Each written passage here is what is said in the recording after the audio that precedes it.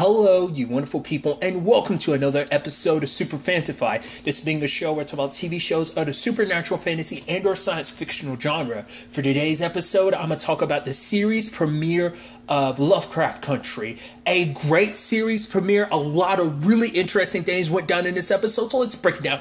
First and foremost, I'm going to go ahead and just straight up say this. This show is already, just in the first episode alone, off the fucking walls. Like, I already knew the crazy shit that was going to go down in this show. I didn't expect us to get a lot of that in the first episode, especially the last chunk of the episode. I was like, yo, we hints of that supernatural fantasy stuff. Oh man, things were crazy. Now, things got, like, fucking bananas at the end of the episode. It's gnarly. I mean, hell, it wasn't even the beginning. It wasn't even the end of the episode. Look at the beginning. I was like, because it just seemed like, all right, this is, Atticus at war. I was like, okay. And then shit got weird. I'm like, what the fuck am I looking at? I'm sorry, I can't help myself. It was just like, what is this intro? What is this opening?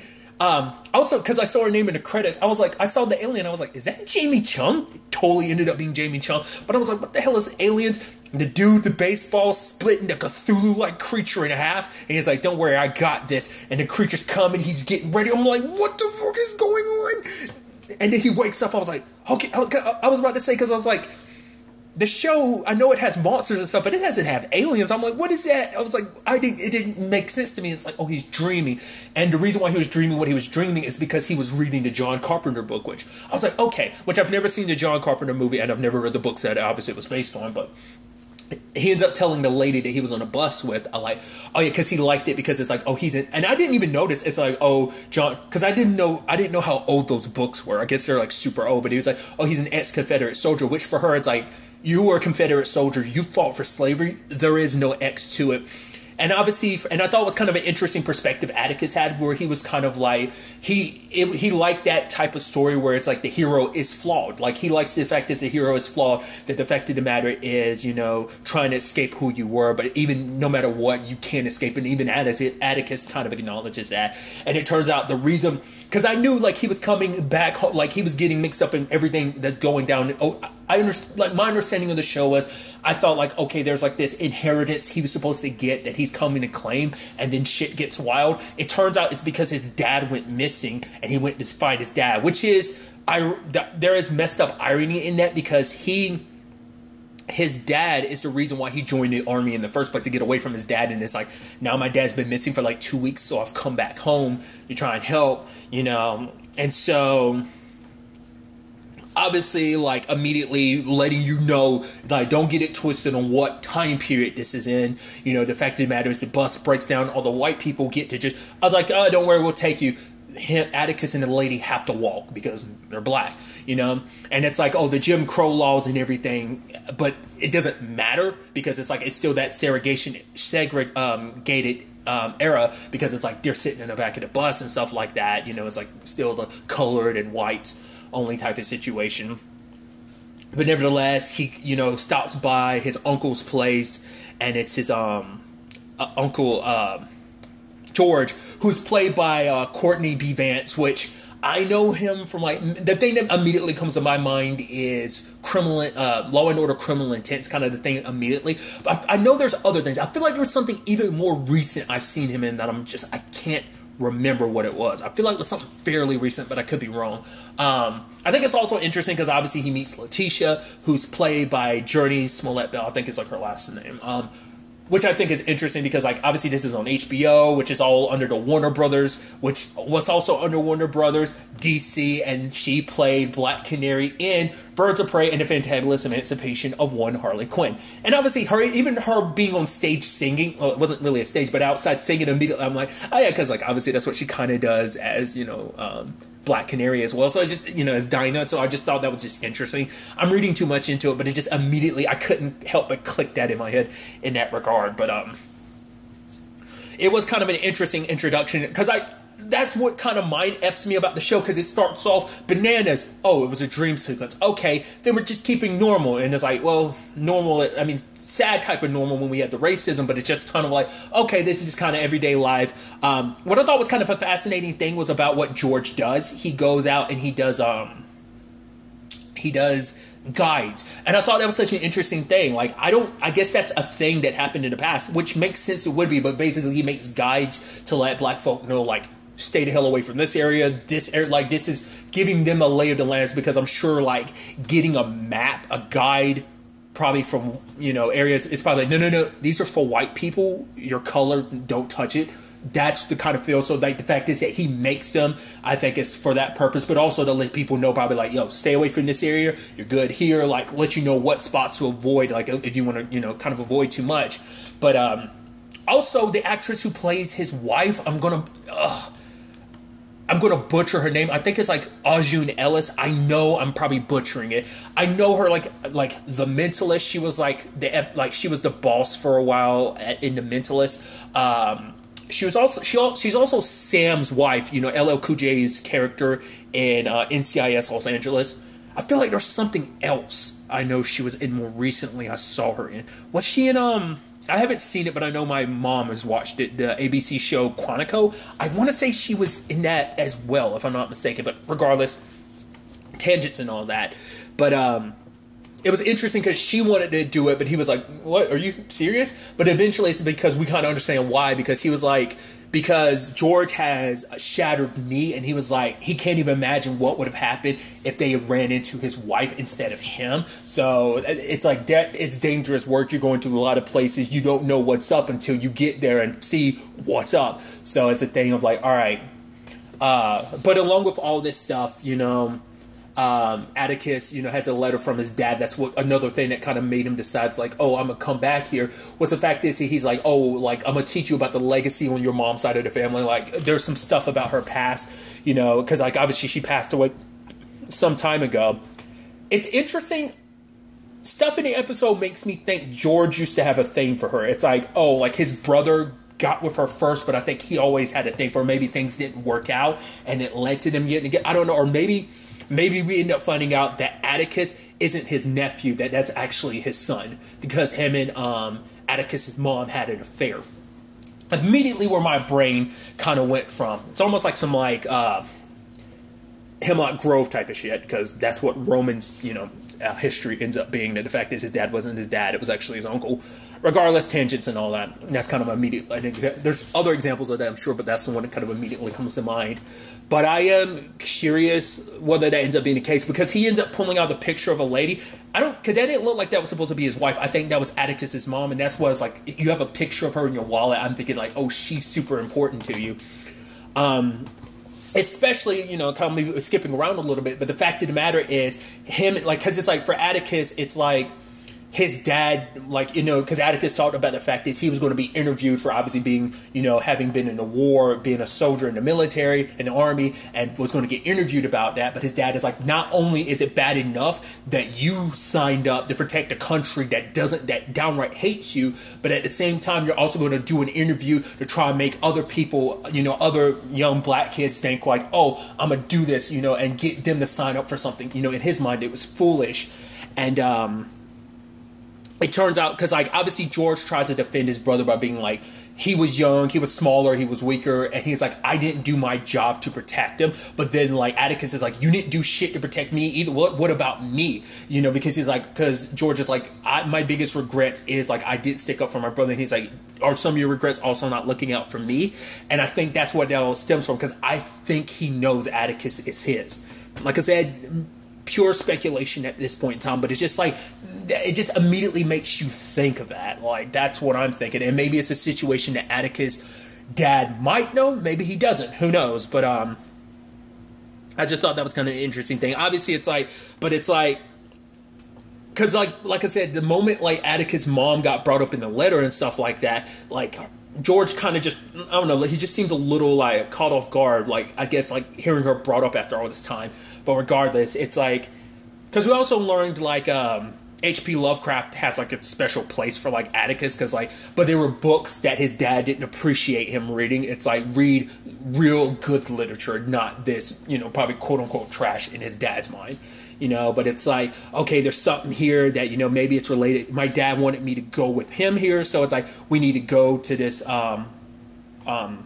place, Ardham, in, was it Devon County? And so he goes on a trip with Letitia and, you know, George. Letitia obviously in town for a little bit because, you know, it seems like she kind of bounces all around, but she's only in town because she needs money. But she's like, I don't need money. I just need a place to stay. Her sister gave her a place to stay. But it's like, no, you can stay with me for 2 days. It's like, well, what about the other place? Oh, you mean the place that's no longer there because when mom died? And she's like, oh, you're trying to throw it in my face. She's like, no, I'm not trying to like guilt you or whatever. But it's like, technically she was. Because obviously she gets into it with her brother later on because it kind of gets thrown in her face. It's like, I sent you money so you could come back home from mom's funeral. What kind of child misses their own mother's funeral? So that kind of, it seems like she's the type that kind of like goes off. She's kind of almost like a free spirit in the sense of like she kind of does her own thing. It's almost like, I think she's kind of probably in their eyes like, oh, this is our super idealistic sibling that kind of does whatever she wants. But when the time came, you should have been there for mom. Obviously there's a lot of stuff there, and Atticus was about to interfere, but George was like, no, that's family business, they're not family, which obviously, you know, probably bugs Atticus a little bit because it's also like, well, what about family? You weren't really there for me when I needed you, you know. So I'm sure, especially after having just had that conversation, I'm sure that's kind of an interesting thing. Nevertheless, obviously going to different places, still obviously having to deal with like the racism of everywhere. Then there's that, you know, they went to stop at that restaurant. Obviously, Letitia and Atticus were like, we should get the hell out of here. And then it's just like, you know, Atticus notices the painting. He's like, he sees that the place is white. He's like, why? Now, why was the White House painted white? I didn't ever know that. I thought that was kind of an interesting history lesson, or just like, oh, it's because it basically had gotten burnt down. And he ends up moving like a tile on the floor and sees that there's burns. And then Letitia's like, we need to get the fuck out of here. Bounce. They're being chased, gunfire and everything. It's like, what the hell, dude? Like, things went from like 0 to 60 that fast. Atticus having to fire out at them. Then there's a car speeding towards them. Now, what's interesting, though, is that car was like outside where Atticus was staying. At the, you know, because he went back home. Because he had actually talked about, like, oh, yeah, there's still dents in the wall from him and his dad's last, like, tussle. Like, when things got, like, bad between him and his dad before he left, the last time he saw his dad. Because he even talked about the fact that his dad never sent him one letter while he was away. But for, you know, George, he's like, the fact of the matter is your dad would never bring you up as a topic, but he would sit around 10, 11, 12 at night, however long it took for one of us to bring you up in conversation just so he'd have some idea of how you're doing, you know? So it's like your dad might not have always been being able to show it, but he does care about you, you know? So I just, you know, obviously shows their relationship is severely effed up and fucked up and complicated. No point in censoring myself. I literally was dropping shit to them at the beginning, so I was like, who cares? It's literally like any other review I'm doing. I have such a filthy mouth when it comes to recording reviews. I kind of just let myself loose. Whatever the case may be, I'm going on a tangent that's super not important. But then, like, getting back to the point, like, the car ends up kind of almost protecting them, and then it stops, and it's like, and then the car that's following them, you notice it didn't even hit the silver car. The car, like the truck, flips before it even touches the silver car. And it's like, what the hell? And it's like Atticus almost saw it. He's like, what? And then like the lady gets out the car and she's looking at him. He's like, let's go, go, go, go, go. And it's like, what the hell was that about? Because the moment like the conversation is like, oh, how did that whole thing happen? They just kind of looked at each other. It's like, oh no, Letitia's driving was crazy. But it was like, I'm not going to know. I guess like Atticus might be the only one who actually saw it. It's actually interesting because it sounded like it could have been her, but it sounded like when Atticus called up someone's place and she was like, Atticus, she's like, Tick, is that you? She's like, you went back home, didn't you? She's like, you shouldn't have done that. That sounded like that could have been Jamie Chung, but too, because that could be where that is. Like the alien princess that he was envisioning, obviously using, you know, his subconscious, creating that from mixing his reality of going to war, which also, you know, obviously with, John Carpenter having been a soldier as well. Like I said, I never knew that because once again, I've never read the books and I never saw the movie. I don't know if they changed that for the movie or not, regardless. But the fact of the matter is, you know, blending both worlds, his reality with that reality. So I'm assuming that's who Jamie Chung's supposed to be. Maybe, maybe not. Like I said, I could be easily reading too much into it. But yeah, after that, they bounce. They're looking for a bridge they're supposed to be crossing, and I thought was so interesting. Like, obviously, it's like, oh man, like, we can't find our way out of here. And then a cop rolls up, and I was like, oh, this is going to get gnarly. Because obviously there's, like, been break-ins into the area. Because, like, Letitia had looked into, like... Because obviously there's a lot of stuff not really on file about this place. But they already knew about the sheriff at the time. Just a lot of crazy shit going down. Like, a lot of animals in the woods and stuff like that. Regardless of all of that, that was kind of a, like, tense situation of just kind of like, okay, and, like, Atticus being like, oh, like, can we legally make a U-turn here? And he's like, oh, look at you being smart, because Atticus knew, like, oh, we made a U-turn here, he's going to use this as an excuse to keep us here, because it's like, you know, they need to get out of this county or whatever, they need to cross the line before, like, shit gets bad, and it's like, you know, them having to, you know, in particular, Atticus having to beg and plead. He's like, oh, good. Now you can be on your way, and they have to drive, but he's also trying to obey the speed limit because he doesn't want any excuse for this dude to stop them. The dude's bumping into their car. I'm like, dude, I was sweating. I was like, oh, dude, this is going to go sideways. The damn clock is ticking because it got to like 7:09 because that's when it's officially sunset. The sun goes out. But nevertheless, it's just kind of like, oh, but luckily they crossed the train tracks. Like, yes. I was like, ooh, that's good. Shit. Cops blocked them off. All right, let's go into the woods, and they're using this as an excuse. It's like, no, we're just passing through. But Atticus messed up because it's like, wait, you say you're just passing through, yet you know who I am, so why do you know that? And Atticus is like, shit, I messed up. Then we start hearing noises in the woods. It's like, nah, that doesn't sound like a wolf. And then proceeds to show out some, like, crazy monsters, like monsters you think you'd see in like a heavily ass site, just a straight up science fiction. I mean, that's what this is too. I think this adds an element of like science fiction, fantasy, supernatural, whatever the case may be. It seemed like something you see out of a video game. Like the monstrous forms that they had just seemed like, and it's just like, because he had actually referenced like, oh yeah, there's these blob-like things with like a ton of eyes. You know, it's like, oh, she's like, are they, you know, well, we can, you know, outrun a blob thing. He's like, well, all we'd have to, well, you know, all we had to do is be faster than Uncle George, which is interesting. You know, that was foreshadowing to the fact is he ended up getting left behind because one of the officers pushed him. Did shit not, like I said, not go from like, it didn't go to 0 to 60. It went to 0 to 100.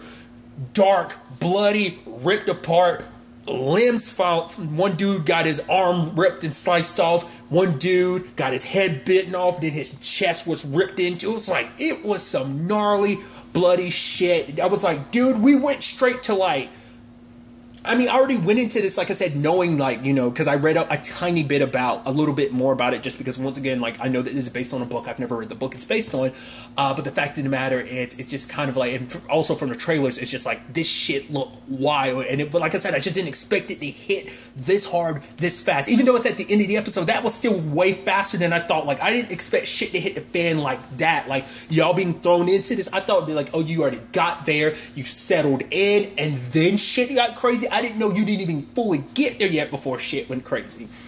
And they're having to hide, and like Uncle George is out there alone. I was like, what? You can't kill off Uncle George, but it's like, no, he's fine. He's got the flashlight. The creatures are up there waiting. Obviously, they're stuck inside with the racist cops, so it's kind of like enemies having to unite of like, oh my god, these things are coming after us. But George came in there and he made comparison to these things being vampires, because it's like they only came out at night and they're adverse to the flashlight. So it's like, okay, so then, like, you know, Letitia has to be the one to run towards the car. It's the only way. And then it's like, and then, like, the sheriff starts, like, kind of acting all sick and stuff. And you're like, what the hell is that about? And George is like, Atticus, what happens when you're bitten by a vampire? I was like, are these things supposed to be vampire? Whatever the case may be, at the very least, they're kind of following vampire rules to a certain extent. He transforms, and Atticus is like, you better shoot him. George is saying, shoot that dude. The other cop didn't. Got his throat ripped. It wasn't just his throat, literally his bottom jaw and everything got ripped. I was like, Jesus, dude. Like I said, they're hitting this hard. And then, like, Atticus got the gun, shot him, like, once, a huge hole in his chest. Didn't stop him. Luckily, Letitia got to the car, turned the light on, and these things dig on the ground. The moment that happened, I was like, Jesus, that's going to be annoying as shit. Because not only are you going to be, these things are vicious and slice you to pieces and chew you to pieces. It's like these things can tunnel on the ground too, you know. But luckily she had her camera and everything. Luckily she got back to George and Atticus in time. But then there was like a shit ton of them outside, so they lit up the flares and stuff. what was interesting though is you hear a whistle, so it's like, oh, these things just aren't out doing their thing on their own. Like I think like that was something I was kind of picking up from the trailer, that there are people behind this. I would have assumed that the sheriff and everything were behind that, but it's like no, like this whole what was it, Artem thing, it's kind of, it seems like it's its own beast. Like whoever this group is, the ones who saved him from in the silver car, like, you know, it's like I said, I think this has to do with his mom's side of the family, Atticus's mom's side of the family, but like whoever they are, they have control over these things. Like they were whistling like, oh, come back, like these things were dogs. So it's like all three of them walking, they cross a bridge, and it seems like they wind up in Artem, and then the guy opens the door, it's like, oh yeah, we've been expecting you, and it's like, okay, I'm already all in. I was like, yo, I'm already in. After one episode, I'm like, because I'd seen some stuff like, I didn't watch the video, but I saw Double Toasted, like, make a video where they were I kind of think they had seen the first 5 episodes. They were like, is this show too weird? And I'm like, I'm seeing where they're coming from after just one episode. I was like, yo, this is some wild shit, dude. That's all I can say, and I'm super all about it. I'm super pumped to see, like, where the hell this goes, what this is all about, why all this crazy shit is happening, how this all ties into Atticus. Like, I'm assuming the people at Artem are connected to the lady in the silver car that was looking at Atticus. Maybe he recognized it. Like, it's just, I don't know what made him just say, like, why they were staring at each other, and he was just kind of like, go, go, go. Like, is it because she looked familiar, or was it just kind of like I don't know what the hell is going on, but we're saved, so let's get the hell out of here. So I'm so curious to ultimately see where all of this takes us going forward into the next episode. But really, that's all I'm going to talk about. So the next time we meet, be happy, be safe, live life to the fullest, and enjoy it. Good day and goodbye.